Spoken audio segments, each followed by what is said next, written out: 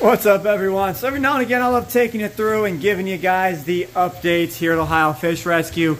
We're going to start you off right here in this 1,800-gallon tank. You know, I have a lot of fish in here, but sometimes we get some surprise fish that go ahead and just have babies. Well, this one was a shock to me. I did see them kind of giving me breeding behavior, but I didn't think nothing was going to come of it. But if you look down here at these corals, maybe if I can find them, they are so hard to find. There's little half-inch fingerlings all over the bottom of this tank. Now I say all over, I mean probably about 20 of them or so. I just seen a few right before I started. There we go. I don't know if you guys can see that, but right in there, there's a bunch of babies that are kind of scooting around. They just look like little pieces of dirt floating around, but those are babies. We actually had our severums, which let me find them. These guys right here, we actually had the other pair to this die off because he was old, so I imagine it was old age. But right before he left, he went ahead and got the job done with this one here, and they had little babies. So we have little baby severums in this 1,800-gallon tank. How flippin' cool is that? So I'm curious to see how many of them actually make it to adulthood, but we shall see. But this does seem like, you know, we're having lots of babies here at Ohio Fish Rescue. Let's go find out who's having babies next. Okay, so along with that, we have some more babies out here. Of course, we've got the bullfrogs, which have a ton. I'd probably say about 30 to 50 tadpoles in this stream here alone, which is absolutely insane. But you guys can see on the back side of this liner is a bunch of water. I had to go along this whole back side because the liner had slouched down all across this wetland here, all across here. I went ahead and folded it back, braced up the back side. Now all of this water should stop up. I imagine that was a you know, domino effect from all the water coming out of the monster pond. Now it's all starting to dissipate, but now I have to go back and fix the liner on this side here. I want to get a bunch of rocks and put it up against that side and the back side of the liner, and then do nothing but ground plants back here. Rip all these weeds out that are growing up this lattice. It looks absolutely terrible. But if you guys watched my reel, you guys would know that the paddlefish are having breeding behavior. I don't believe that they will actually spawn in here. If they do, I will be surprised. And if they do, the koi are probably going to eat the babies. The koi have spawned yet again this summer. We've got 2 different batches. There's ones in there that are about 1 inch long and some that are like a 1/2 inch fry. But that is not it. So you guys remember we took all the fancy goldfish out of the tank up front? Well, something happened in the house. There was a big giant mirror that was behind the tank, and that one, the brackets must have failed or something, but the mirror broke behind the tank. So my dad ended up wanting to get rid of that tank, and we had to bring some of the fancy goldfish back out here. We got rid of a bunch, or rehomed them. I should stop saying get rid of. I got to get that out of my head, because I'm so used to talking that way. But we rehomed a lot of the larger goldfish that were in that tank, and we brought the remaining ones back out to this 500-gallon cube with the shat koi babies here. They all seem to be doing well. Had more breeding activity out of these rays here. I am hoping that this girl is pregnant, possibly that one back there. Still hard to tell, but I'm still seeing the male going after her, so he's done it before. He'll probably do it again. We might have some more stingray babies coming your way.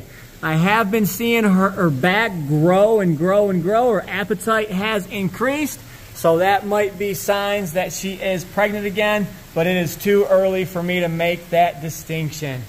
These albino alligator gar are growing tremendously. Absolutely love these guys.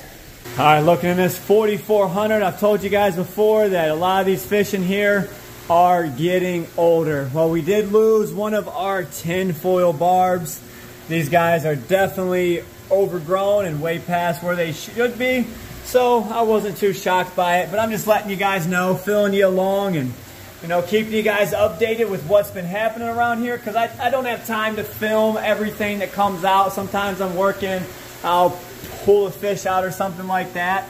But if it's asked about, I will talk about it. But while I'm doing an update here, you guys best believe it, I'm filling you in on the information. This barramundi is going through another growth spurt. He is getting massive, and he is a fun one to feed. If you kind of get quiet and get next to the glass, you can hear his mouth. He'll go after the food and he'll just be like, you'll hear this little knocking sound. It is really freaking awesome. I wish I was as cool as Rod and had, you know, a platinum and a gold one.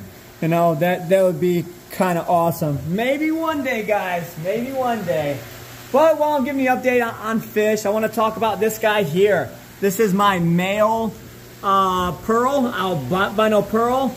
His claspers are starting to roll a bit more. So it might be a little bit sooner that I might be getting some pups out of these guys. He's not quite ready yet, but probably within 6 months to a year, I think he will. So he will have 2 girls possibly that he can breed with. Well, I've got that one there. That's the fully mature one. This is the albino BD, but I think I'm going to try and throw her in there because I don't really want to hybridize it more.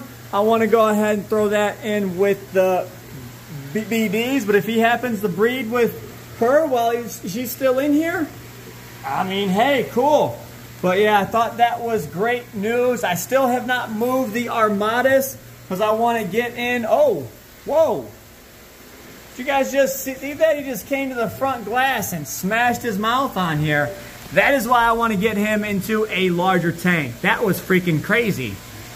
I heard that. I don't know if you guys heard it. But before I do that move, I want to get in here and fix the 2,200 gallon tank. I got to fix these tiles, pull them rose quartz out, and fix the broken tiles. Because somehow, something got dropped in there, cracked the tile, and they were able to get the, you know, broken pieces up.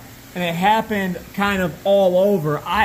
Thinking that these stingrays are playing with these rose quartz, and the rose quartz are going up, coming back down, and smashing the tiles, which is really impressive to think about, that these stingrays are that strong. But yeah, they are. Look at this girl here. Them tiles are 12 inches, so she's about a 16, 17 inch disc. She is definitely a big girl. A lot of these are all breeder size. There might be 1 or 2 that are kind of iffy to me, but I think they are all good to go. I'm going to go ahead and say they're all good to go. Maybe that one right there. Nope, that's my male. Maybe this one right here. That might be on the iffy side, and this girl right here. But they are so close that I need to get another male in this tank and really pump up the outlet of these pups. So this guy has just not gotten it right. I'm starting to see him nip on the girls. As I told you guys with this girl here, she's got some nips on her right there. That was from the male trying to breed, but I don't think he still got it right. There's still 1, 2, 3, 4, 5, 6, 7 females that are untouched. And when I'm trying to use these guys to help fund this project here, that is a big no-no. I'll leave you guys off with the update on the tigerfish. He kind of slowed down in eating. Recently started going hot and heavy again. Same thing with his redtail tat. So they are due for another large growth spurt. But these guys grow very, very, very slow. So it does take time. And one of my favorite things as of late is to come over here and watch this clown loach horde. They are freaking amazing. Big tigerfish is still doing well in here, and the other one's out in the 580. Everyone seems to be doing good out here. Got the tigrinus ready to shed, so he's on another, you know, growth path. Gets real white, and then he will shed his slime coat. So I hope you guys enjoyed the little update video today. Oh, wait, I got one more thing. You guys see the big jow over here? Well, if you guys seen the behind the scenes channel, you guys would know we got something cool over here.